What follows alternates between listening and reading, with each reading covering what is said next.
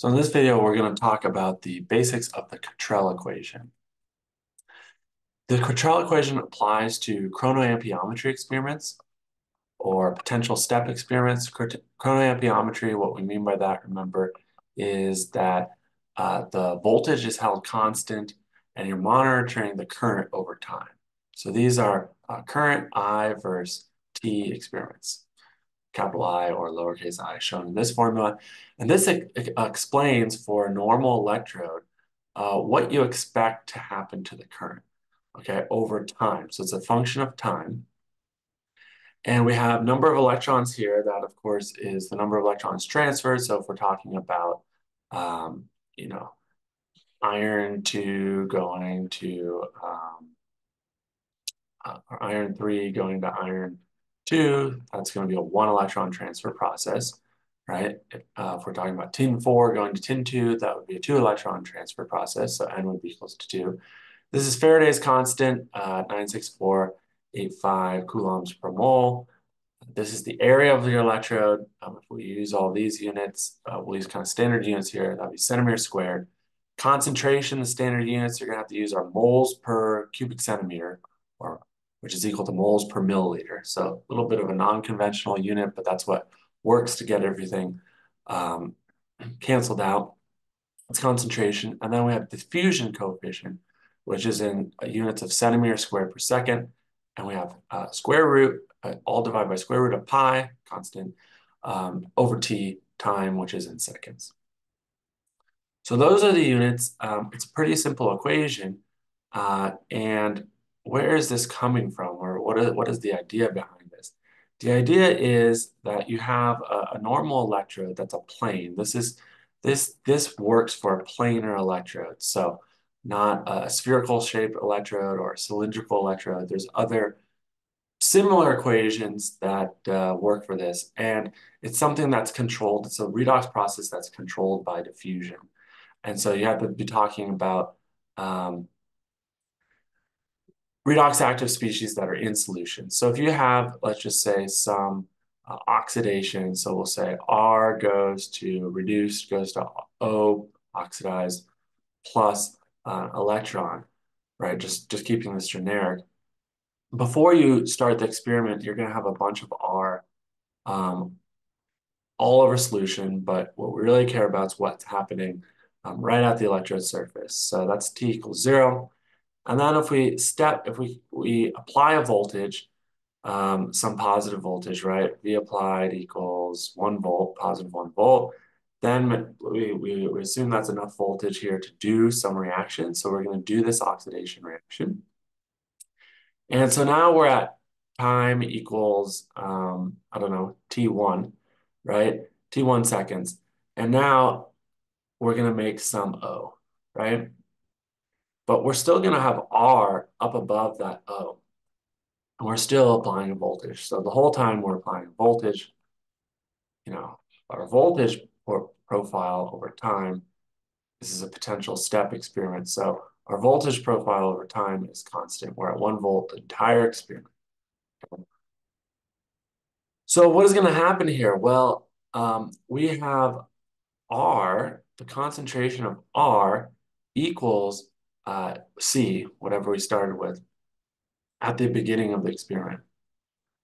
And so in the beginning, it's all R. But here, obviously, right at the electrode, at time T1, it's equal to 0. And so we set up a concentration gradient. And so what's just going to happen by principles of diffusion is R is going to diffuse towards the electrode, and O is going to diffuse away from the electrode because it has a concentration gradient going the other way. Remember, species O's go from high concentration to low concentration. And over time, what's going to happen is we're going to be converting more and more R into O.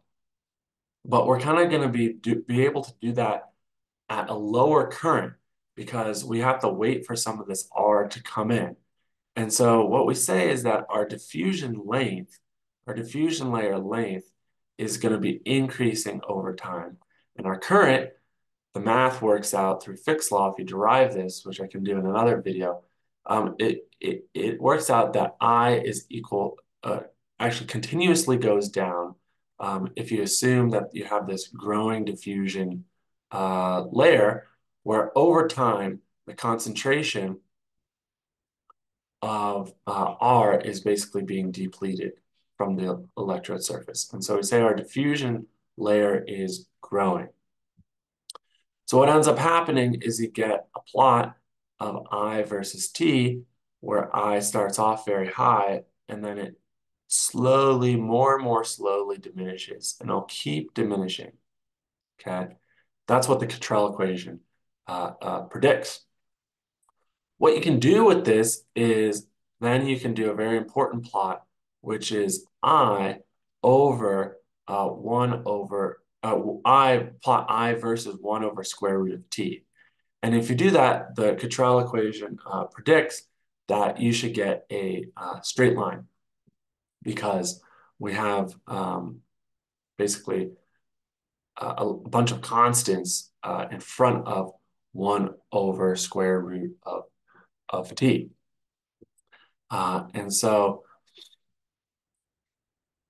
at short times, our current is actually predicted to be infinity, which we know is impossible. We can't have infinite current. But I mean, if you look at this equation, right, when t equals 0, that's what this equation's predicting. Now, so this is where we're going to get some deviations from this idealized equation. We'll talk about that.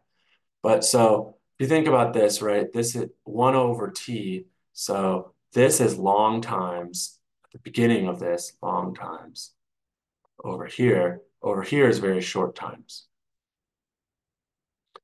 So at very long times, at infinite long times, when t is infinity, I should be equal to 0, and there's no intercept for this equation. So we should have a straight line going out to infinity as t approaches 0, way over here. And as t approaches infinity, very long time, we should get 0 current. Eventually, this curve should go down to 0. That's what we're predicting. What actually happens here is that you just have a kind of regime in the middle that's linear when you apply this. And the reason why, so these are deviations from linearity.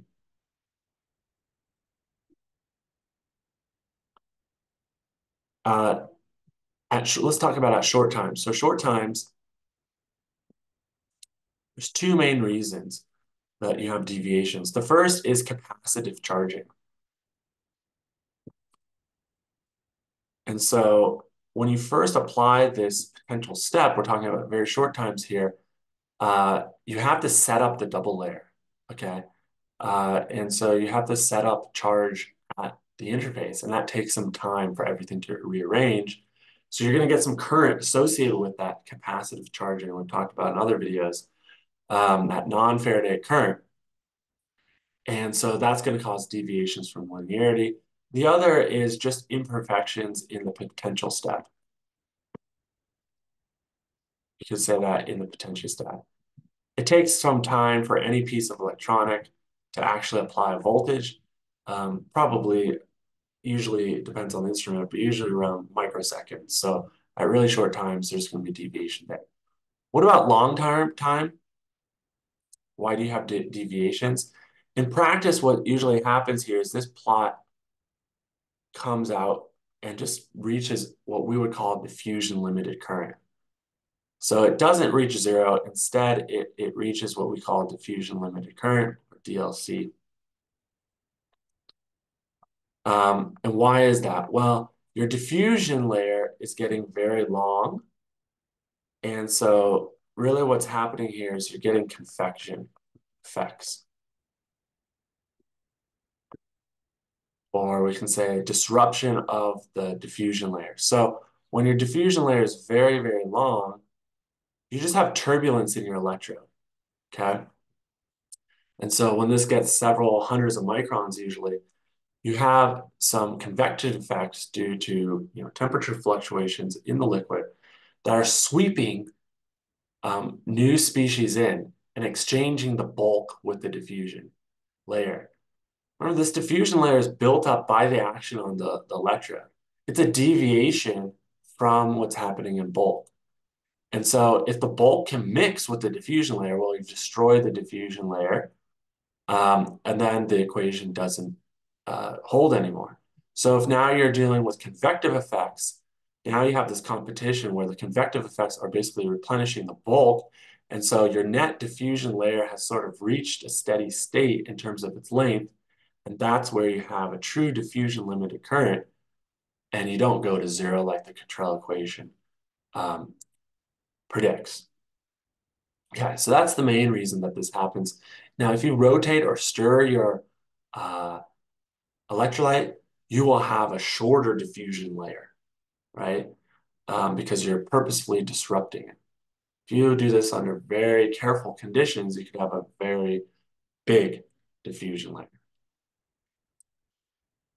One of the most important applications of the Cottrell equation is determining these different constants, particularly the diffusion constant. It's probably the easiest way to measure the diffusion constant in electrochemistry, most straightforward way.